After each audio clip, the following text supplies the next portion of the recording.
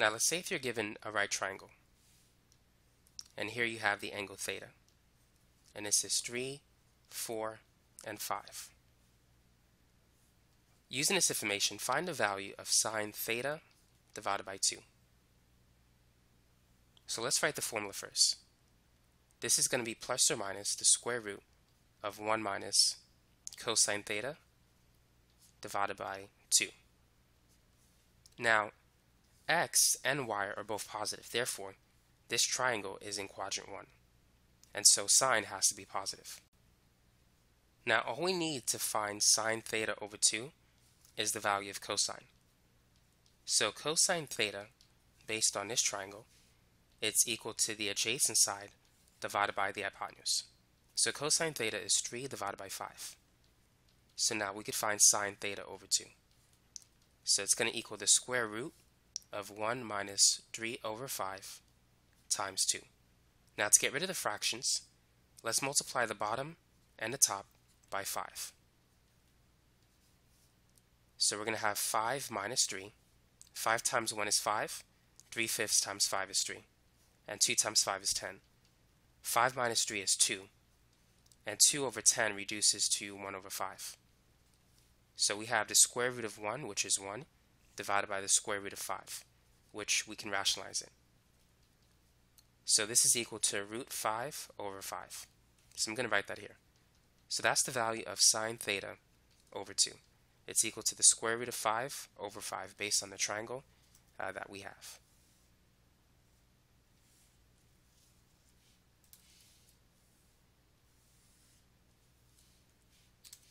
Now let's find the value of cosine theta divided by 2. So this is going to be equal to the square root of 1 minus cosine theta over 2. And so it's very similar. So it's going to be 1 minus 3 over 5 times 2. Cosine theta is still 3/5. Now we're going to multiply the top and bottom by 5 as we did before. So this is going to become 5 minus 3 over 10.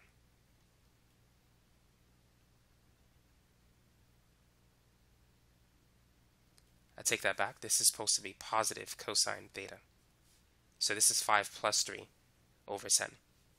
So that's going to be 8 over 10, which reduces to 4 over 5. The square root of 4 is 2. So we have 2 divided by root 5, and then we got to rationalize it. So it's 2 root 5 over 5. So that's cosine theta divided by 2.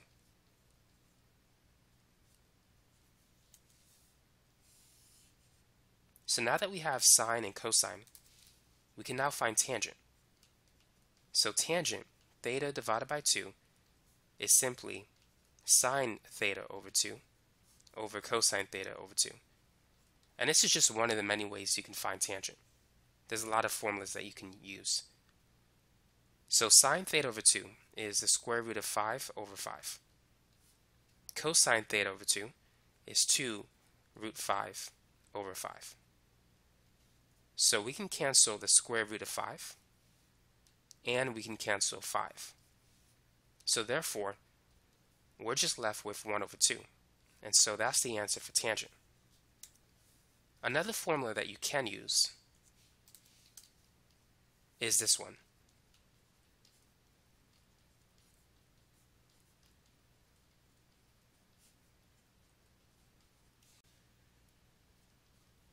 So we already have the value of cosine theta.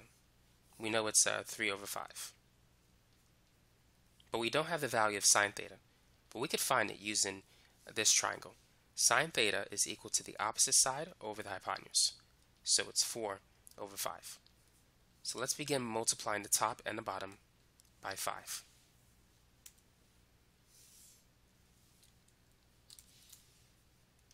So first we have 5 times 1, and that's 5. And then 5 times 3 over 5, that's going to leave behind 3. And then 4/5 times 5 is simply 4.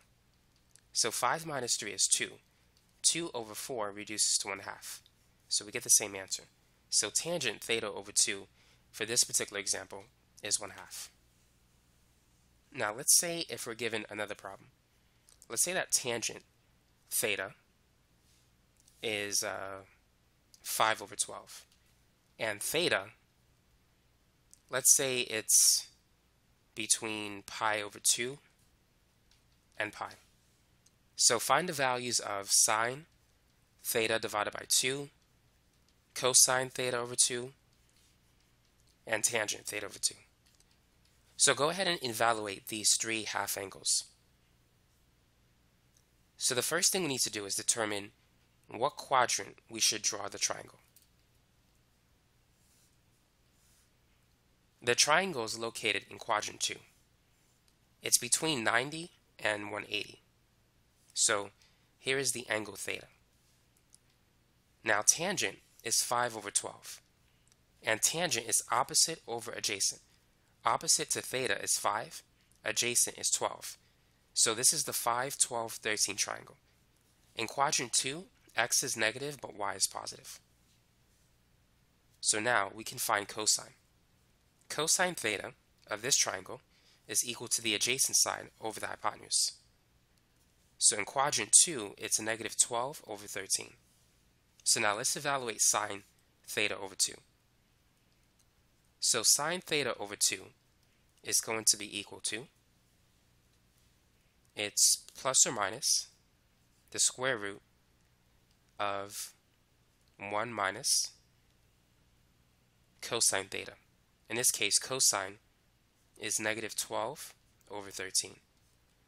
And then that is all divided by 2. So we can make this plus because we have two negative signs. Now let's multiply the top and the bottom by 13. So 13 times 1, that's 13. And then here the 13s will cancel, giving us 12. And on the bottom, 2 times 13 is 26. 13 plus 12 is 25. So we have the square root of 25 divided by the square root of 26. The square root of 25 is 5.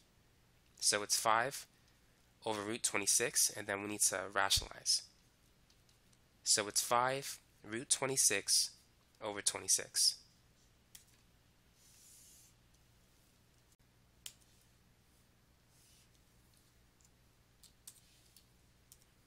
Now I'm just going to write the answer here so I can have it for reference.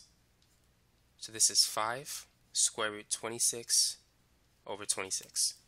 Now let's find cosine theta divided by 2. So cosine theta divided by 2, that's going to be equal to the square root of 1 plus cosine, which is negative 12 over 13, divided by 2. So let's multiply everything by 13 once again. So what we're going to have is 13. 13 times 1 is 13. And then 12 over 13 times 13, that's 12. And there's a negative sign in front of it, divided by 26. 13 minus 12 is 1. The square root of 1 is 1. So we got 1 over root 26, and then we need to rationalize it. So cosine theta divided by 2 is the square root of 26 over 26. Now here's a question for you. Sine theta over 2, should it be positive or negative?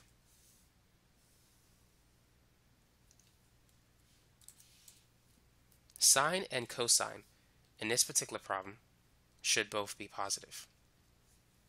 Now, notice that theta is between pi over 2 and pi. So in order to get theta over 2, we need to divide everything by 2. So theta over 2, the half angle, it's somewhere between pi over 2 and pi over 4. We don't know exactly where it is, but it's between 45 and 90. And that's in quadrant 1. So therefore, sine and cosine and even tangent of theta over 2 is all positive in quadrant 1.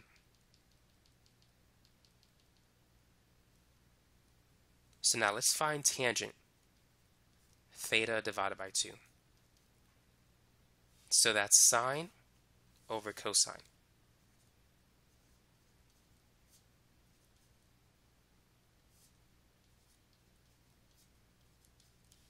So we can cancel the square root of 26 because they're the same, and we can cancel 26. So tangent is equal to 5. Now let's confirm this answer using another equation.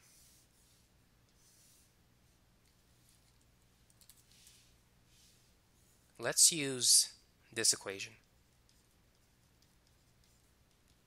Sine divided by 1 plus cosine.